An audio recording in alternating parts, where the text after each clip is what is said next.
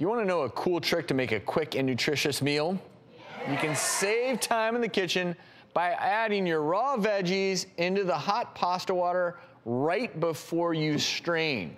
When you strain your whole wheat pasta, boom, your veggies are going to be nice and cooked.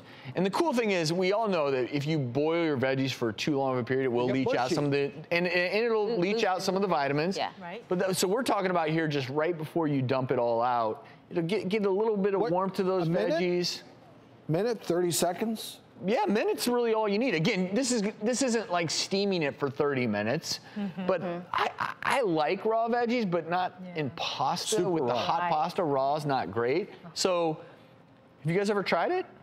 I mean, this literally, yeah. You have? Yeah, she has. That's awesome. So give me 2 thumbs up or 2 thumbs down.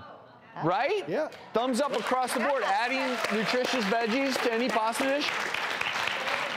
Travis, mix up your pastas. You know, there's such great pasta options, sure are, right? Quinoa pasta.